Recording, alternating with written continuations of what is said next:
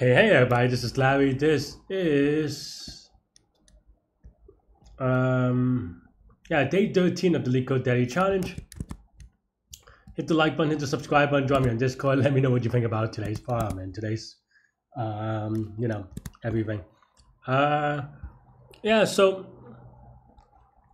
I'm still here, I just got here in Almaty, in Kazakhstan.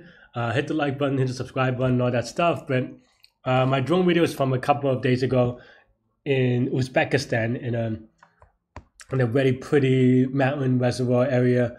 Went up the trail and it was very fun, very fine. Let's take a look at today's farm, shall we? Sorry, I'm a little bit out of it, but all right, 2352 equal rows and column pairs. So given a single next end to end, return the number of pairs such that all sub I and columns of C are equal. A row and a column pair is equal if they contain the same elements in the same order. Okay, so basically, for example, what is this? 277 is equal. Okay, fine. N is equal to 200, but so what that means is that maybe you could do n cubed, right? Basically, for every n, you do a comparison, and that should be okay. Another thing that you can do is, so that would be n cubed. Maybe that's okay, maybe that's not, depending on, because 8 million is one of those like borderline numbers, and maybe it's fine. It depends on how many test cases there are.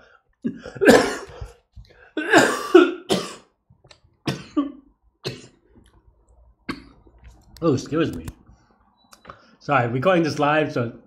Oh man, hope everyone's okay. Another thing that you can do, of course, so that's going to be, like I said, 8 million-ish. But another thing that you can do is just hash each row and hash each column. And once you do that, you could do it in, you could do it in n squared time. Is it n squared time? No, it's just n time, right? Well, maybe n squared. It is n squared time in that for each row you do O of n and O of n operation, and you do two of them, one to hash and one for lookup. Yeah, and that should be good. So let's get to it. And this is equal to length of grid. And then let's just hash the rows, for example. So rows is equal to set.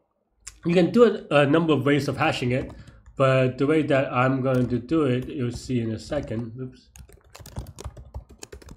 Is just so current is equal to, let's just say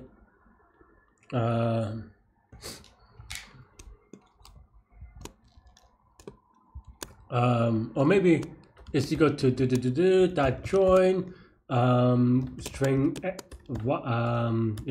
value for v in grid of x, right? So that, and then hash rows dot current, right? So that's just basically it's a very simple thing. It's just a space delimited values of order things, and then we just add it to number of rows, right? And count is equal to 0, we return count, and for y is in range of n, then this one's a little bit more annoying to write, but still should be okay, right? So maybe cos is equal to the xy, right?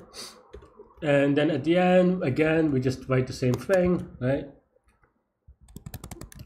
Except for this is in cos now. And then after that, we just do a lookup, right? If current is in rows, then count increment by 1. That's pretty much it. Like I said, this is going to be n squared time. Oh man. Maybe not. Okay. Whew, sorry, friends. Oh, I see. Yeah. So I don't know why I did it this way, to be honest. Now that I think about it, right? So the non-unique is the reason, but wow, that is a sloppy mistake, to be honest. I really wasn't thinking about it. If it wasn't an example, I would have gotten it wrong, to be frank. But yeah. Now it should be good, and let's give it a submit. Man, the coughing is really driving me a little bit off today. And I guess this was a contest about a year ago. And like I said, this is going to be n squared. This one maybe is harder to see, but this one should be more obvious. And the hash should be also linear as well, but it doesn't get dominated or anything, so it's just n squared in total. And n squared is going to be fast enough, given that n is only 200. And also, n squared here does not mean quadratic time, right?